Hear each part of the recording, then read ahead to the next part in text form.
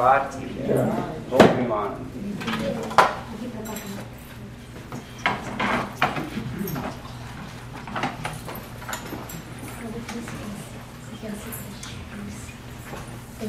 You have a book to read? Which one you want? Which can You choose. What do you want to hear? Which part? 11th canto? Okay. Well, what part? Maybe we can talk about Krishna's service to Uddhava Okay. and the Srimati Radha.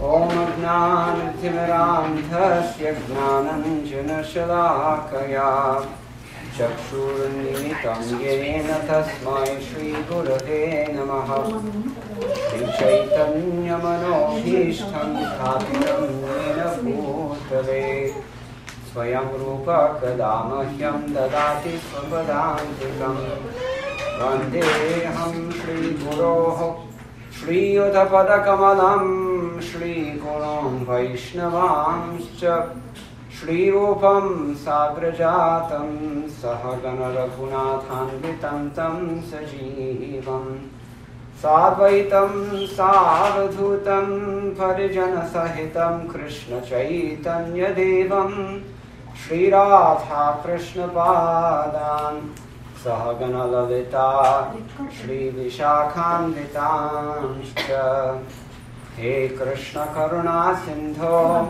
Dinabandho Jagatpate Gopesha Gopika Kanta Radha Kanta Namostute Tapta Kanchana Gaurangi Radhe Vrindavaneshwari Vrishabhanusute Devi Pranamami Haripriye Vancha Kalpatarubhyascha Kripa Sindhubhya eva cha Patitanam Pavanebhyo Vaishnavebhyo Namo Namaha Jaya Shri Krishna Chaitanya Prabhu Nityananda Shri Advaita Gadadhara Shivasadi Gaur Bhakta-vrinda Hare Krishna Krishna Krishna Hare Hare Hare Rama Rama Rama Hare Hare Om Namo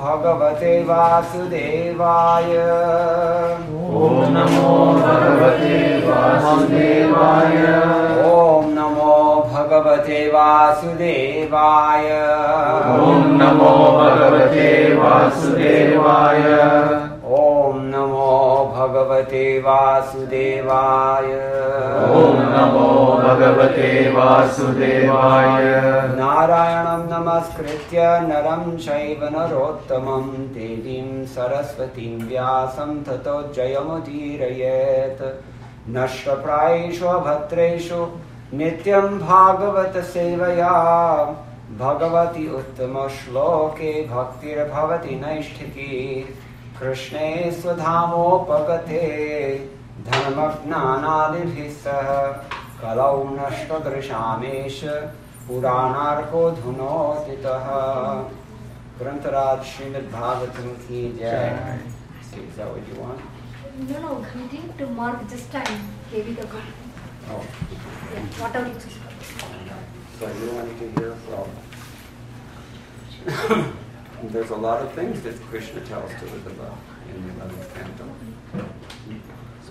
The main points. Main point. Right now, Well, that's basically chapters 13 through 31. Anyway. from that, your favorite verses. Sorry? Your favorite verses from Well. the No. You don't put me on the mental platform. Anyway, chapter 29 sounds pretty safe. It's entitled Bhakti Yoga. Oh, yes. Okay.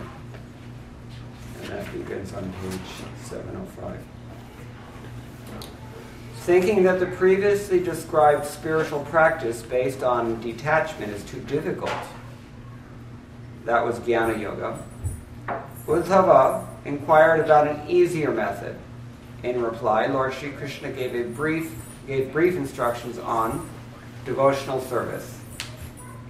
The fruitive workers and mystic yogis who are bewildered by the illusory energy of the Supreme Personality of Godhead and puffed up by their false identifications, refuse to take shelter of the lotus feet of the Supreme Lord. But the swan-like men, those who know the different, how to discriminate between the essential and non-essential, always take shelter at the lotus feet of the personality of Godhead. The Supreme Lord himself, within the living entity as the Chaitya Guru, and without as the spiritual master who teaches by example, eradicates all the misfortune of the spirit soul and reveals his own personal form. One should execute all duties for the sake of the Supreme Personality of Godhead, keeping one's mind absorbed in him. One should take advantage of the sacred abodes of the Lord, where his devotees reside. And one should serve the Lord and celebrate the festivals and holidays in his honor, by understanding all living beings to be Lord Krishna's place of residence. One can attain the ability to see equally everywhere, and thus all faulty qualities of envy, false ego, and so on will be removed. Hearing this, bearing this in mind, the devotee should give up his proud relatives, his separatist outlook, and his mundane embarrassment. Anyone here have mundane embarrassment? You don't have to raise your hand. And one should offer obeisances flat on the ground to all, even the dogs and outcasts. As long as one has not learned to see the presence of the Supreme Personality of Godhead in all creatures, one must continue to use his body, mind, and speech to worship the Supreme Lord in that manner, of offering full obeisances to all. Because this eternal process of devotional service to the Supreme Lord is transcendental and has been established by the Lord himself, it can never, to the slightest extent, be defeated or prove fruitless. When one offers himself completely to the Supreme Lord with exclusive devotion, the Lord becomes particularly pleased, and thus the devotee achieves immortality, becoming qualified to obtain opulence equal to that of the Lord. Anybody know what this is called? When you have opulence equal to the Lord? It's one of 5 kinds of mukti. And this is called Sayujya, that's merging. No, Sayujya mukti means you virtually lose your identity. Sarishti, you have equal opulence. There are five different kinds of mukti. Actually, there's more than that, but we talk of 5. Sayujya mukti means to identify completely with spirit, but that's a neutral and flat realization. It doesn't satisfy all human characteristics. Then you have Samipya mukti. You are in the proximity with the Lord. Who has this Samipya mukti? The pujaris in the temple. They're always in the proximity of the Lord. And Salokya mukti means you're living on the same planet as the Lord. That means that if you go back to Godhead, then you've achieved Salokya mukti. When you go back to Vaikuntha, for example. Then you have Sarupya mukti, and that means you look like the Supreme Lord. Who has this Sarupya mukti that looks just like the Supreme Lord? Uddhava himself. Uddhava himself looked just like the Supreme Lord. And all the Vaikuntha residents, in fact, look like this. They all have 4 arms, yellow garments, jewelry and crown, 4 arms. Only one difference is that the Lord alone has Shrivats on his chest. Jaya and Vijay also have this. I'm sorry? Jaya and Vijay also have Sorry? Jaya and Vijaya. Yeah. I mean, you can get more than one mukti at the same time. Right? And what's the other one? We mentioned Samipya, Salokya, Sarishti, Sarupya, Sayujya. Yeah, so. But above liberation is pure devotional service. I mean, it's assumed that persons living in Vaikuntha, they're also pure devotees.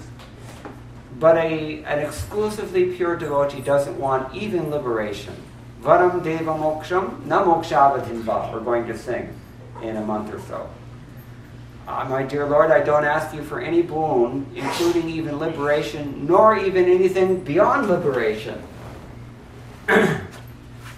Varam deva moksham na mokshavatim va. Nachanham vraneham vareshadapiha. Even though you're the Lord of all Varas, Varesha. Just like near Chennai, we have Vararaja, famous deity who's giver of benedictions. Varaprada, Madhvacharya calls him. So that means Varesha. Nachanyam Vraneham Vareshad. I don't pray for anything else from this Varesha. Apiha. What's the next line? Idam te vapur, nata gopala balam. I only want to see this form of Gopala. Bala Gopala in Vrindavan. That's what I want. Idam te vapur, nata gopala balam. Sada manasya virastam. What is it? Yeah.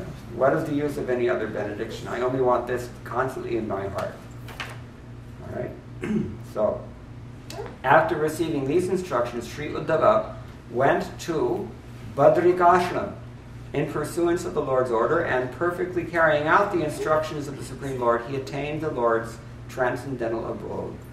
By faithfully serving these instructions spoken by the personality of Godhead to Uddhava, the greatest of devotees, the entire world can become liberated. So it sounds like we're on the right section, doesn't it? Uddhava went back to Godhead and became perfect. I mean, he was already perfect, but he set that example for us.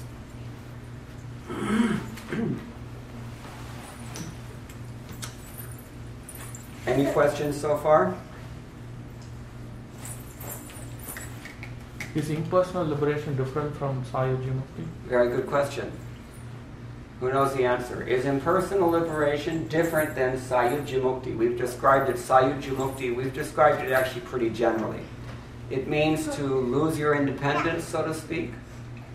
Generally, Sayuji Mukti is understood, at least in Prabhupada's books, Sayuji Mukti is understood to mean we merge into the identification with spirit in the most general sense. Aham Brahmasmi, I'm spirit. And we completely absorb ourselves in that meditation. But there's no activity involved in that. There's no affection involved in that. There's no interaction involved with that. There's no reciprocation. There's basically no love, necessarily. Now, just for your information, there are other Vaishnava acharyas who define Sayuji Mukti in slightly different terms. Ramanujacharya, Madhvacharya actually, for example, he says that Sayuji Mukti means that we are so absorbed in devotional service to the Lord that our senses virtually act as functions of the Lord's own senses. We see on behalf of the Supreme Lord, or we move around on behalf of the Supreme Lord. It's almost the concept that Rupa Goswami describes as, what is that word for this? Shakti Avesh.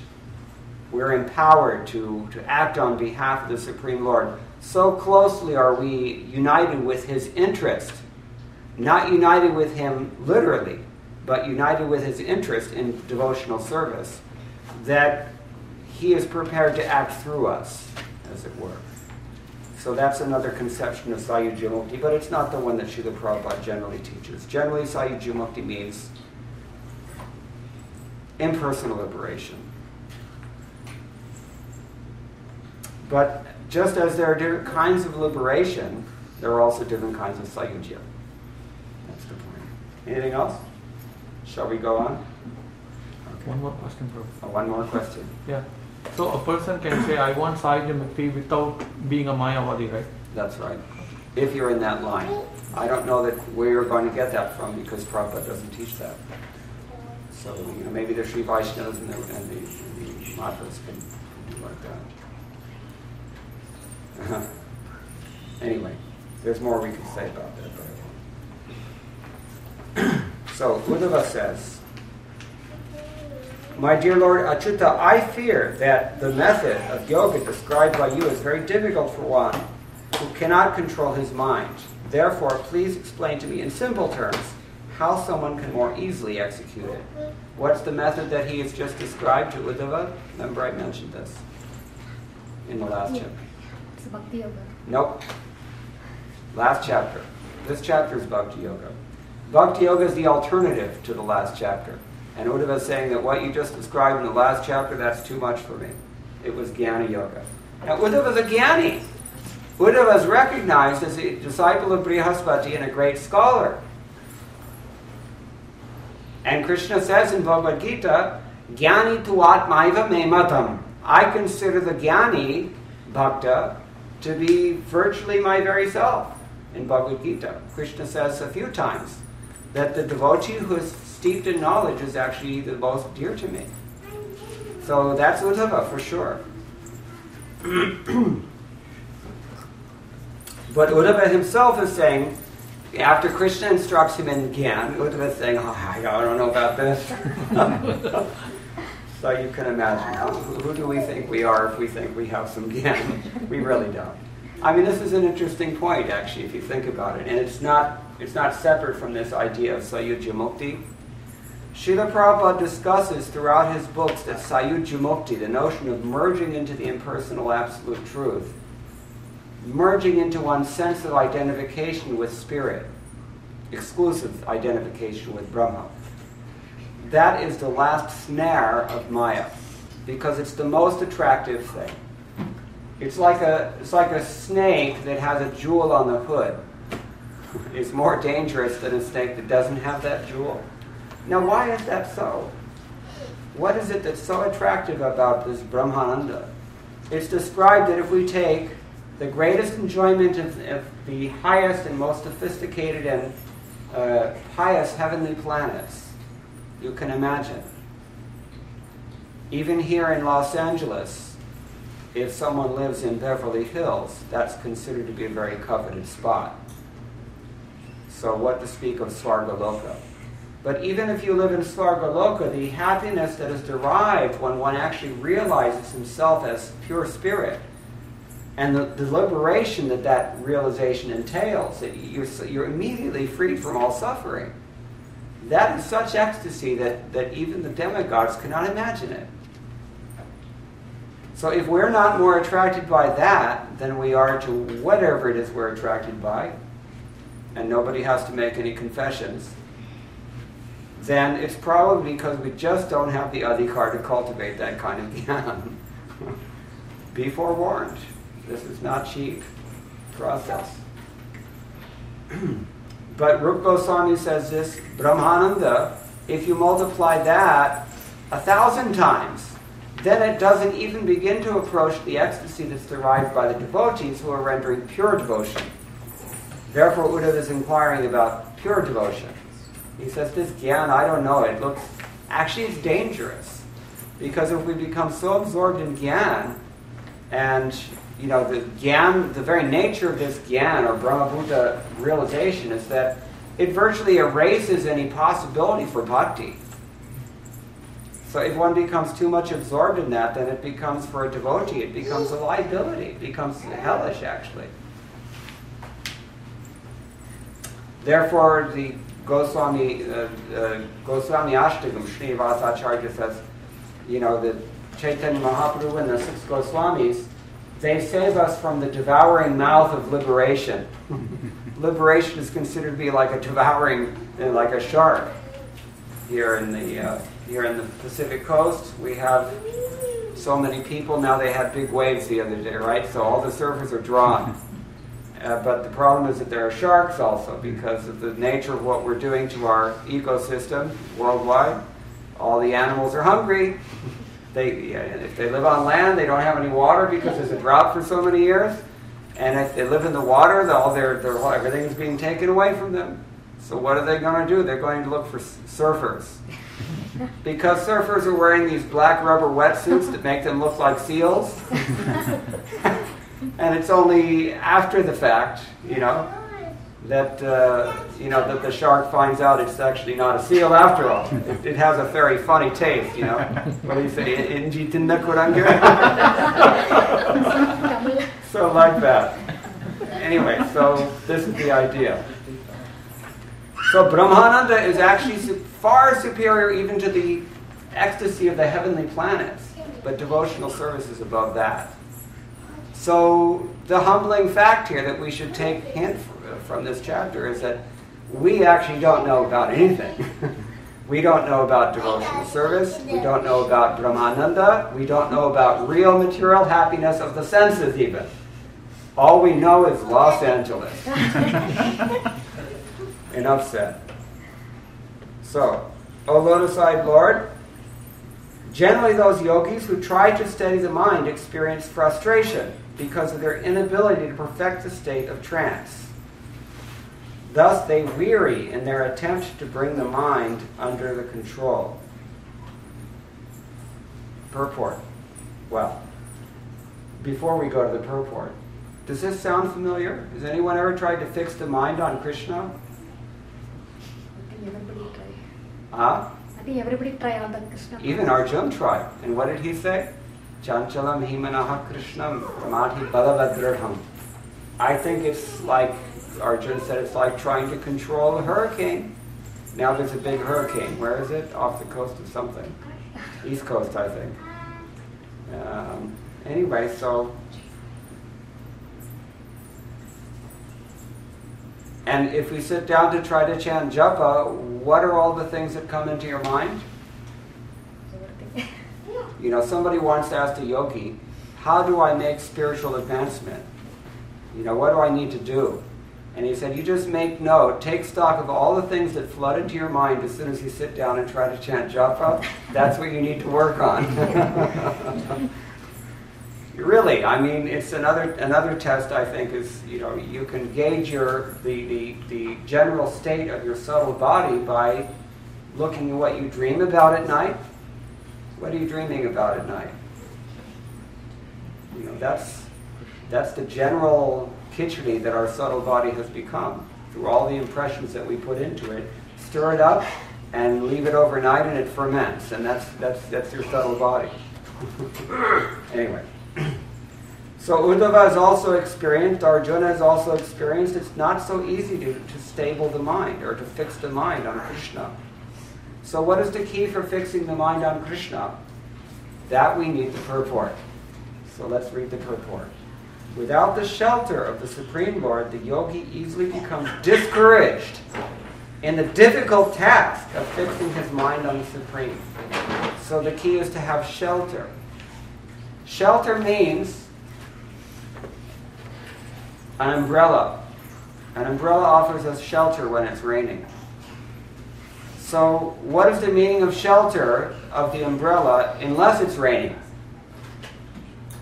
Who takes an umbrella out when it's not raining?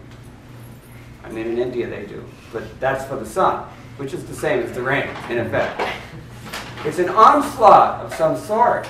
And in life, every day, even before we walk out the door, there's an onslaught. As soon as we wake up, oh yeah, I gotta wrestle with this Maya again today. There's so many things one after another.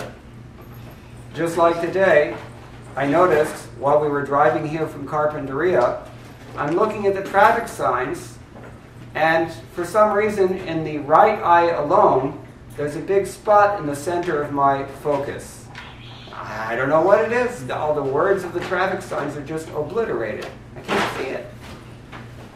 I'll have to go to the doctor. It's a new problem. Right? This is life.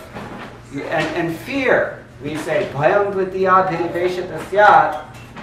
Those who have turned away from Bhagavan and who are cultivating something non-Krishna in their life, something second, they are blessed as a result of that endeavor to turn away from God with the constant companion in the form of fear. What is the fear? What are we afraid of? You don't know what the next problem is going to be. You know there's going to be a problem, but you don't know what it's going to be. So this is conditional life. Prabhu, I have a question. Yeah, please. So this Bhayam is also a being, Krishna made human being. So to think about him?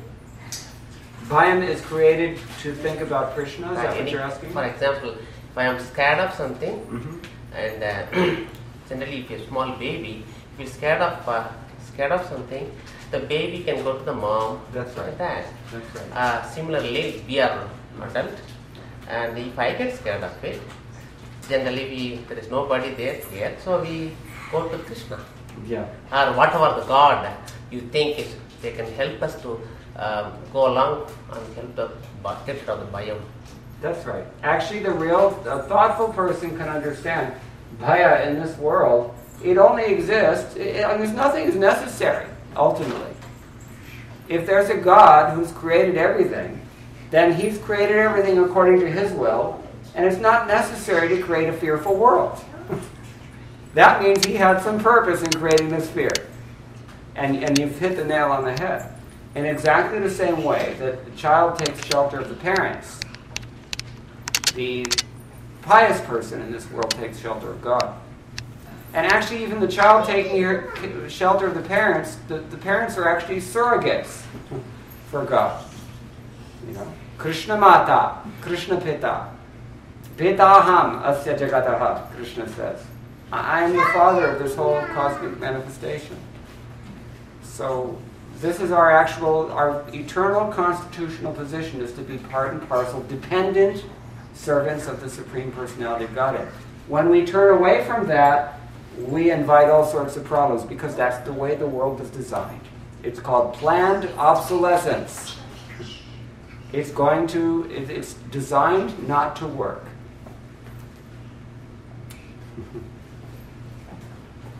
Very good point. Okay, so we'll go on. But when we take shelter of the Supreme Lord, when these onslaughts come, then that is the purpose of human life. We're supposed to think, why am I suffering like this? Why do I need to take shelter of something? If not Krishna, then everybody's taking shelter of something. Why is it that I have to do that?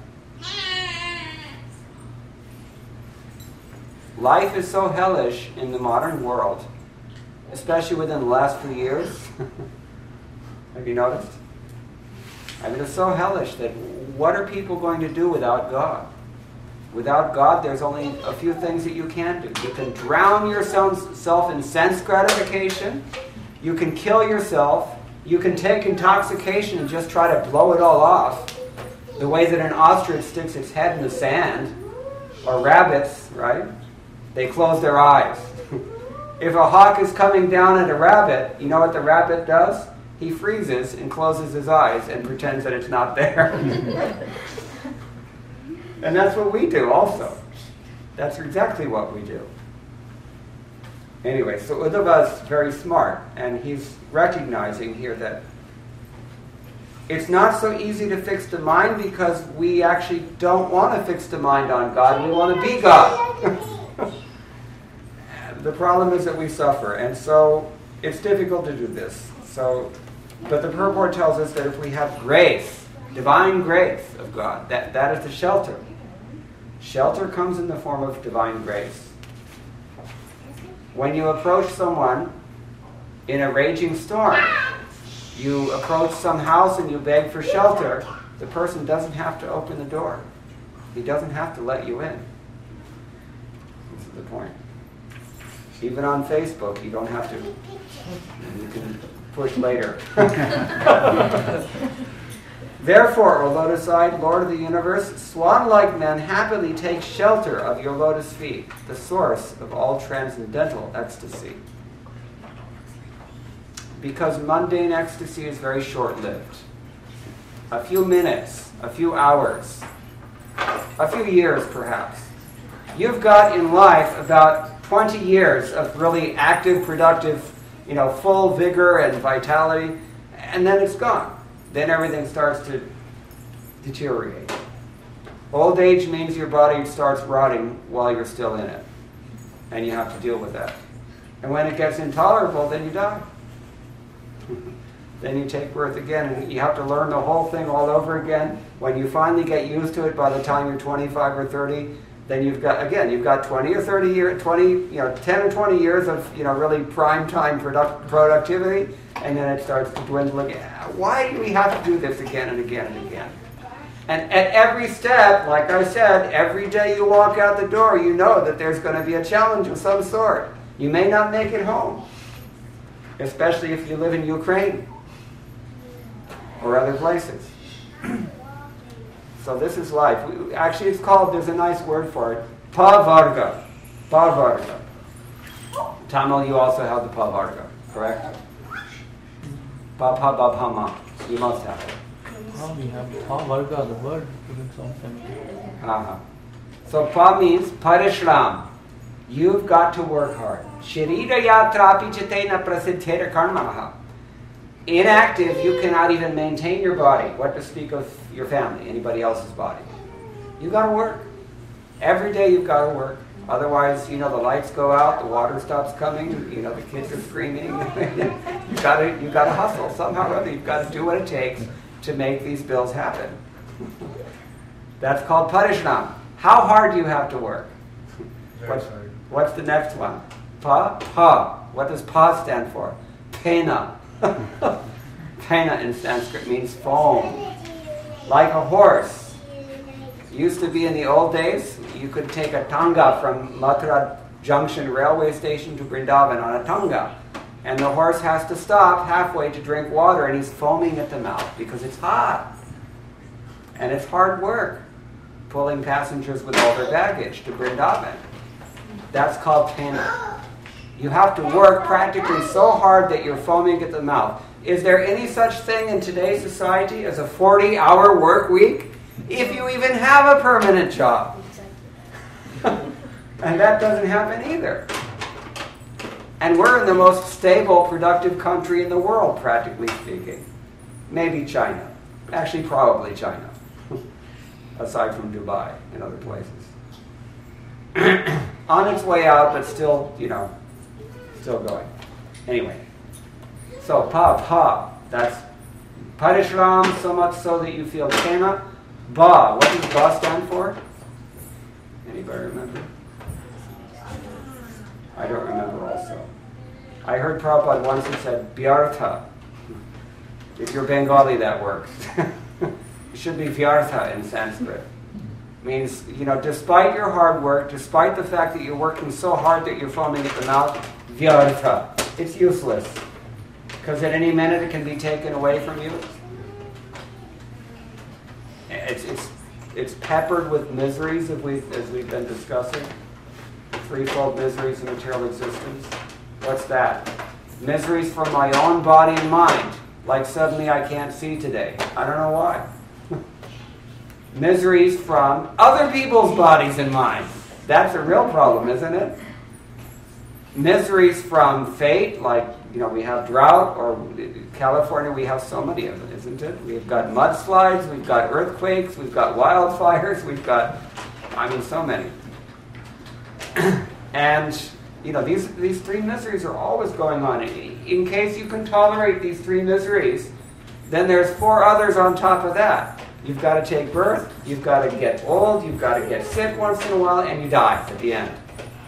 That we're getting to that point. So, Bhav, Yarsa. Therefore, Bhaya, we've been discussing already, therefore we're afraid. And Ma, what does Ma stand for? It's easy to guess. Mrityu. So everybody, we come into this life, we figure it out, we're productive for a few years, we start to get old and fall apart, and then you die. Everybody comes up, and then he dies. Another generation comes up, and then they die too. Then the next die. So what is the point of all this? The point is that a thoughtful person, a pious person, an educated person will begin to think and say, why? In Mayapur in 1970, maybe it was 76, I don't remember. Srila Prabhupada was working at his desk in his office in Mayapur, and there was a bird's nest outside in the hallway on the wall. There was an empty light socket or something, a fuse box, and the birds had moved in. So they were making some noise and they were disturbing Prabhupada. Prabhupada instructed Harishari, please, or maybe somebody, I think it was Harishari, instructed him, please remove the nest so it was quiet. So he took out the bird's nest. The next morning, because Prabhupada used to translate when? When we were all asleep. He would translate maybe from 12 midnight or 1 a.m. all the way until 6. So the next morning when Prabhupada sat down in the still hours to translate, he was hearing the birds again. They're back. He sent the servant out there to figure out that the nest is back again. Somehow or other they moved in again, they did it all over again. They take it out again. He took it out for a second time. The next night Prabhupada sat down to translate, he hears, cheep, cheep. They're back. He sends the servant out there. They don't learn. And Prabhupada said, just see, this is how Maya works. They don't understand that there's a person deliberately trying to frustrate all their plans. And in the same way, we have to go through this process of birth, death, old age, disease, suffering in so many ways, onslaught at every minute, foaming at the mouth, wondering what's going on, and then you can't see anything. And we never ask why. We just, well, this is the way it is. Life's good. So therefore it's called Bhavarga. And the opposite of Bhavarga is Apavarga. So how do we get on the Apavarga path? That's described by Kapila Dev to his mother Devahuti in Canto 3, text 25 of the 25th chapter. Anybody know the verse? You should. It's a very important verse. Satam sangan mama virya samvido bhavanti hritkarna rasayana katha tajoshanat apyashut avavarga vartmani shraddharatir bhaktirnukramishyati.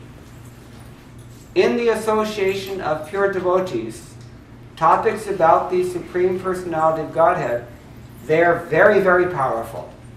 And when we hear about these things, that it pleases not only the ear, because Srimad Bhagavatam is such beautiful poetry, but it pleases the heart because we recognize this is true, what I'm hearing.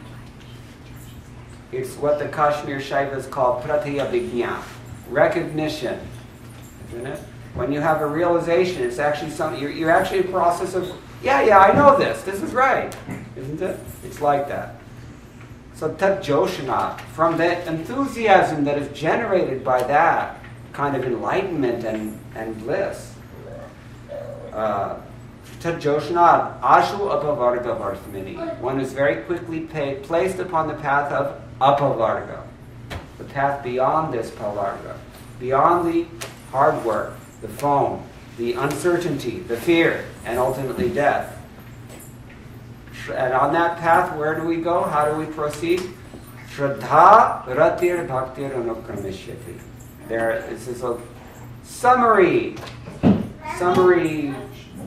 description given by Kapila Dev. There are many, many processes that go on in between Shraddha and Rati. Shraddha means faith. And Rati means, anybody knows what is Rati? Love. It's actually a subdivision of prema, pure devotional service. So in the beginning we have some faith and we think, let me sit and listen and hear what they have to say. These Hare Krishna people, they may have something that, I may benefit from it, right? At least I don't have to cook. So it's true. Everybody experiences in the Hare Krishna temple, mostly they show up around the time for the sadhana. Sometimes they don't even come to the temple. I've seen it. They just line up outside. That's called annamaya realization. They appreciate the absolute truth only in the form of food. You have to start somewhere. It's called the yoga after all. But when we take some initial faith and we invest that in good association, what happens? Adav shraddha tata sadhu sangha atha bhajana kriya. We engage in the process of devotional service. Good association means those devotees will engage us in activities of devotion. And when that happens, what's next? Who knows the steps? First is Shraddha, then is Satsanga, And then there's bhajana kriya. What is a natural result of bhajana kriya? Anartha nivritti.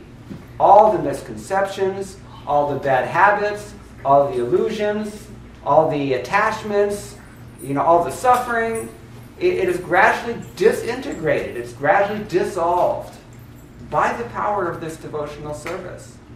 Anartha nivritti sa.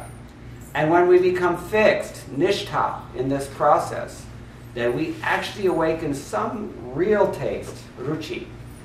And that taste matures into an attachment or an addiction to the process of Krishna consciousness called asakti. And when asakti is even further matured, we actually get some real feeling, bhava. And bhava is nothing but the preliminary dawning of pure love of Godhead, which is prema. And prema is subdivided into further stages, of which one of them is rati. Therefore, when Kapila Dev says, Shraddha, ratir, bhaktir, anukramishyati. Now, anukramishyati means step by step he proceeds from Shraddha all the way through prema. This is all what happens through, especially through devotional service, in good association. Okay, Apsara, you're going to have to behave yourself.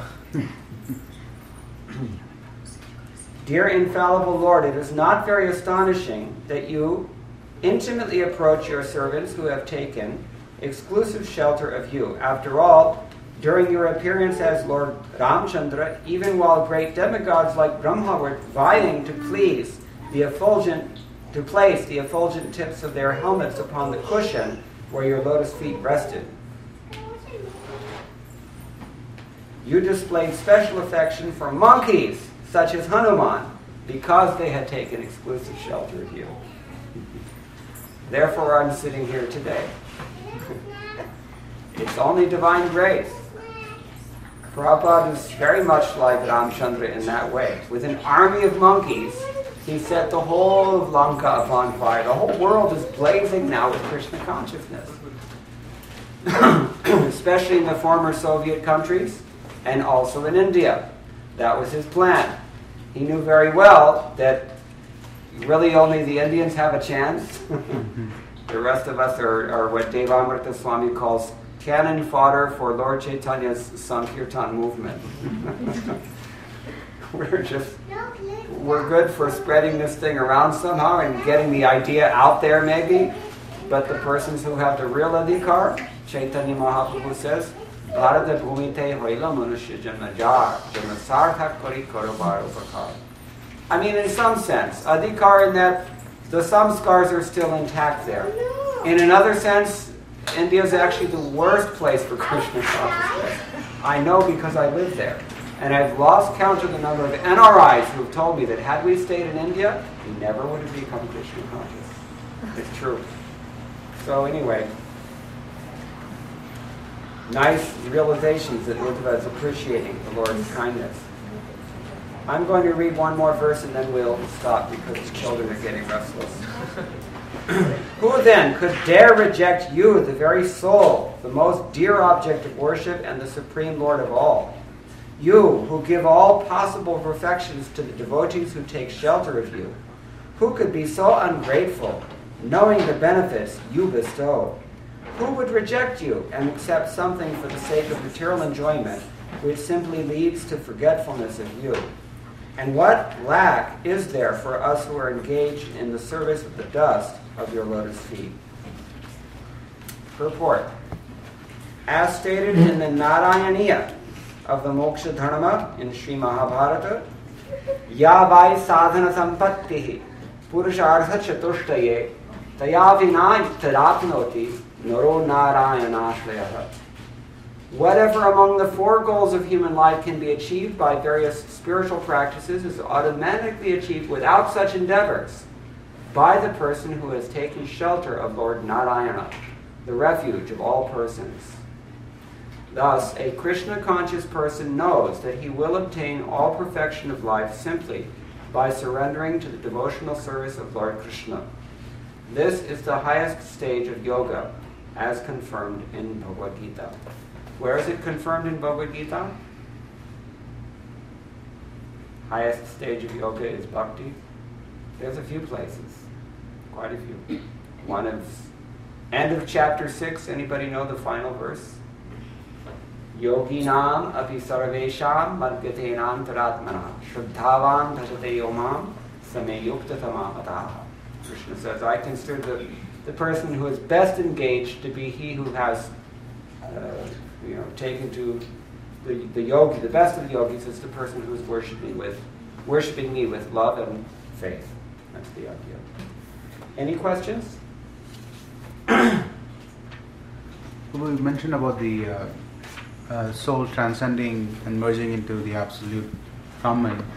It sounds, even though it's like a neutral state, it sounds as if it's a safe zone where there's also less probability of making offense and falling back.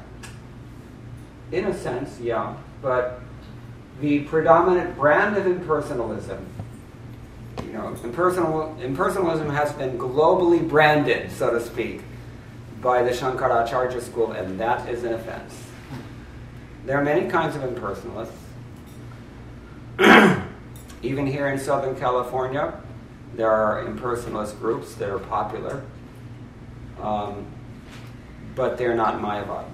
They respect Sri Krishna as the Supreme Personality of Godhead, or at least as a great personality, at least if they don't say that Krishna is Maya.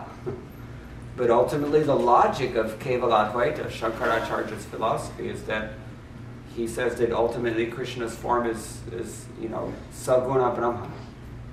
It's Brahman, but he has this split-level Brahman theory that it's not consistent with his own ideology of exclusive Advaita, but he says that there's a higher Brahman and a lower Brahman. So the higher Brahman is this impersonal reality, the lower Brahman is Krishna. We don't find this anywhere in the Shastra, and it's not logical, nor consistent with the pure Advaita party line.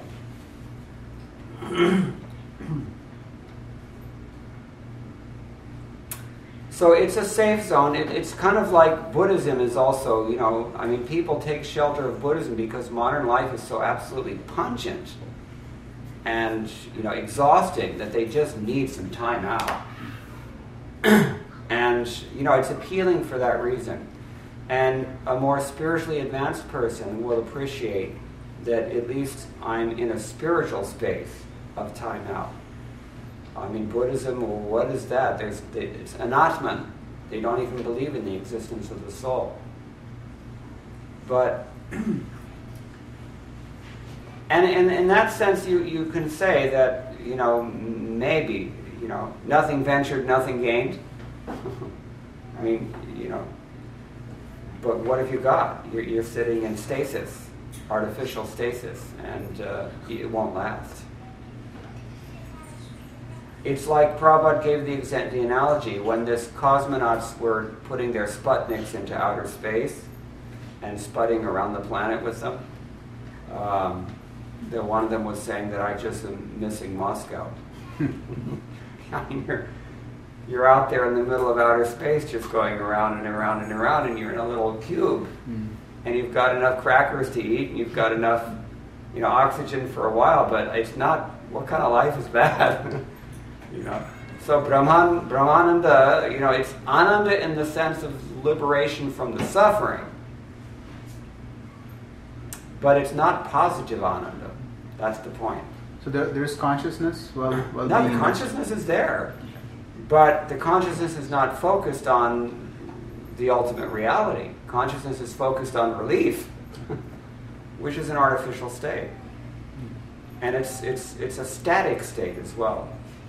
So Brahman realization is static, and Krishna consciousness is ecstatic. That's a big difference. But it's also like an adventure. Anything can happen. Anything can happen. We were talking about this. One saint in Vrindavan says that if you want bliss, worship Lakshmi Narayana. No, if you want peace, worship Lakshmi Narayana. If you want bliss, worship Krishna. The implication is that if you have bliss, you may not necessarily have peace. It's true. Look at the gopis. Look at Mother Yashoda. Look at anyone in Braj. They're not peaceful, but they're very blissful. even if that bliss looks like suffering, it's a very deep topic, that one. But the point is that Brahmananda may give you release for some time, but how long can you stay in that artificial state? It's very unnatural. And, is it really that good? Therefore, eventually, they usually, after some time, they decide that it's not that good after all, and they come back. Either they open up hospitals, or they just go back to sinful activity, or they go back to pious activity, or if they're very fortunate, they get mercy from a devotee, and then they can take to bhakti. That's the best way out of any circumstance. Is that okay? Follow up on that question. Even an inferior pleasure like what the material energy is giving us, that's probably keeping me like for so many billions of years here. I don't know how long. Brahmananda, you said it's much more higher than... Yeah, therefore it's a big anartha in that respect. This is a good point. It's actually, as I said earlier, it's a liability. Or as I said, it's like a cobra with a jewel on the hood. It's more attractive because you know that it's real, and it is real. That's the appeal of it. When you recognize that it's actually reality, it's such an infinite attraction there because it's real. It's not something false. Everything else in this temporary world is ephemeral and false ultimately. But the satisfaction, yam hi na vyatyantyete, purusham purusharshapam. Or what is the other one? It's not the one I'm thinking of. Krishna says, there's nothing so pure and sublime as transcendental knowledge. When somebody has transcendental knowledge, he thinks that there's no greater gain than that. Until he gets something greater than that. And then he knows. When your frame of reference is Maya, then Brahmananda it's infinitely pleasing, and therefore it becomes a much harder attachment to give up, which I think is your point. But when your frame of reference is pure devotional service, then there's no comparison. Brahmananda just becomes a great threat. This is the thing. Okay? One more question. Yeah. You're talking about Gyan, how it's... I'm probably paraphrasing. Like Gyan doesn't really help you to get pure devotional service. Or It helps you to an extent. You need Gyan in the form... to render devotional service in the bodily concept of life, that's called, prakrita bhakti, mundane devotion. It's not really pure devotional service because it's mixed with so many illusory considerations. So you can, if you have the mercy of a bona fide sponsor, you can render service in that mode, and that service may be accepted by Krishna. Probably only because of the sponsorship of the pure devotee spiritual master, it will be accepted by Krishna. But it's not real devotional service. It's devotional service with training wheels, and devotional service, by dint of your good connections. Real devotional service, Krishna says, Brahma bhuta prasannatma na shochiti na kankshati sama sarveshu bhuteshu mad bhakti labhate. When a person gets this Brahma bhuta gyan, Brahman realization, when he realizes that he's not the body, that's when you can actually practice real devotional service. So in that sense, Gyan is indispensable. But after that point, then the Gyan becomes a threat, because one is meant to move on. When you're thrown a life preserver, that's not the end of the story.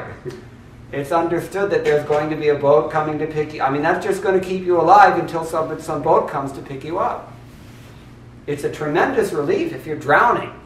If you're weak and exhausted and are on the verge of death in the middle of the ocean, a life preserver is it's what you need.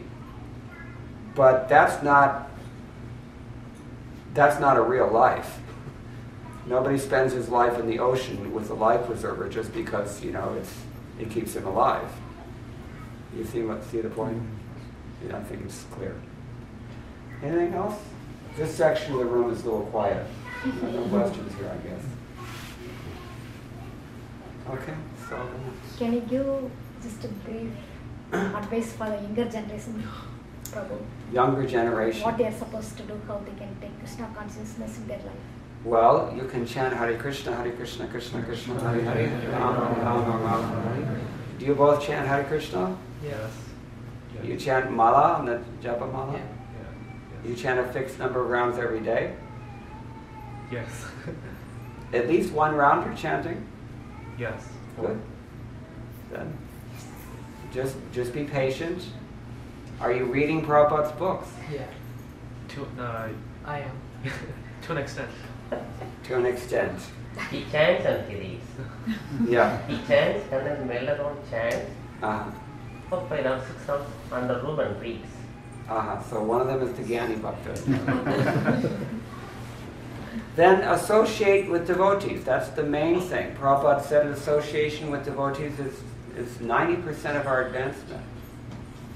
Associating with anyone and anything is 90% of our advancement. Look at your dreams at night. I mentioned this earlier. What are you dreaming about? Well, that's what you're associating with most of the time. Otherwise, how are you dreaming about it? That's what's making the impression. So you find the association that you can relate to. That's an important thing. For young people, they're never going to listen to the old people. They've got to find their peers and associate with it. There are so many young people who are into Krishna consciousness, you just associate with them. The problem is that we live in such an artificially, dissected society that, the nearest person under 20 who's chanting Hare Krishna is 50 miles away. I mean, now we have the internet, which is a little bit of a help. It's just a very artificial, arrangement we've made for ourselves. Actually, we haven't made it. We've sold out to the people who have made it for us. We're all owned by these big, people who incorporate somebody said, one scholar in Santa Barbara said, the new superpower is the transnational corporate class. It's not a country anymore. It's a class of people. And these are the ones who are arbitering the daily lives of millions of people worldwide, at least in the industrialized world. And, they're probably the ones also bombing the people in the non-industrial world. But anyway, we find the association that we require somehow or other. Seek it out. Either take better advantage of the association that you have while you have it, because you won't always have it, or you seek out the association that you don't want and feel you need. Or, if all else fails, you can take the really bold approach that Srila Prabhupada took. Srila Prabhupada in the 1950s and early 1960s, he was not tremendously satisfied by his godbrothers because he could see that they were not prepared to fulfill the order of their spiritual master. So what did he do? He went out and created the association that he wanted. But that's not for the meek. That's a pretty hard thing to do. But I think the idea is there. The association is always available, especially in this modern day and age.